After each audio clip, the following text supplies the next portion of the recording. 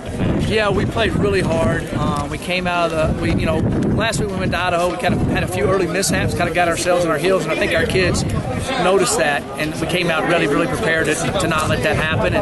And we had a lot of guys step in and have to play because we had a couple kids. Travis Johnson was banged up a little bit. He played, but we had other guys play. He was about ready to go. And then Jabari, we were going to play, but we didn't have to play him. So that was good to see all those kids play. So it was really, really good. And we played really hard and played very efficient and really competed. A lot of explosive plays. I mean, 3 touchdowns of over 55 yards. Yeah. I mean, what'd you see on those plays? Well, I just saw us blocking well, hitting the holes crisply, and really doing well. They've been playing really well on defense the last 2 weeks.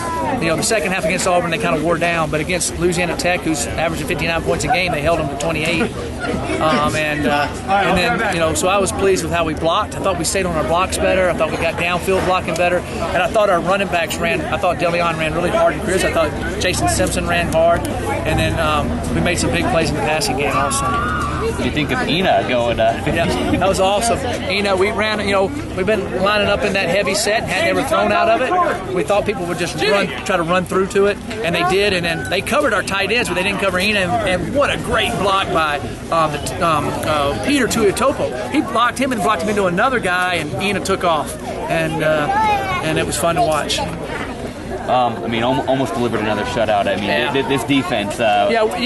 We played everybody on the team, and they made that last little drive, which is fine. We had guys in there, new kids playing, which is great experience for them.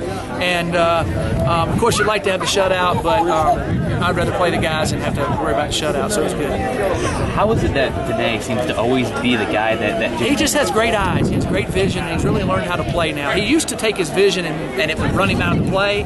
He kind of knows where to be and how he can cheat to the zones a little bit, and he's able to do that. I guess he'll be Defensive Player of the Week again, I hope, if Lawrence does his job. So, 8 wins, getting 8 wins, adding to that bowl resume. How important is this to keep adding on? Oh, it's big. We just want to keep winning. We've won 5 games in a row, and we were so close to having 6. And that's a big, big deal for us. And Lawrence keeps me up to record on that. That's the first time it's been done since 1986, Lawrence. Yeah. And hopefully we'll keep winning and have the most WAC wins in the history of the school if we can beat Louisiana Tech. David now matches Steve Clarkson for the single-season passing touchdown record. What can you say about what he's done? He's just he's really good, and he's very poised, and he hits everybody correctly. The backside corner made a great pick on him today, and it don't bother him. He comes back out and drives us right down. He's just a really, really good football player, and he's really, really a super young man.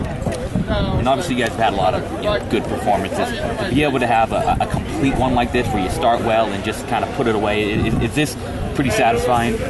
Oh yeah, it is satisfying. We'll find things wrong on tape, and I think it was good that we've been able to. Last year, we played teams really tough and really never put anybody always away. They always kind of let them come back. This year, we've been putting them away, and I think that's a mark of a team that understands being in that situation before.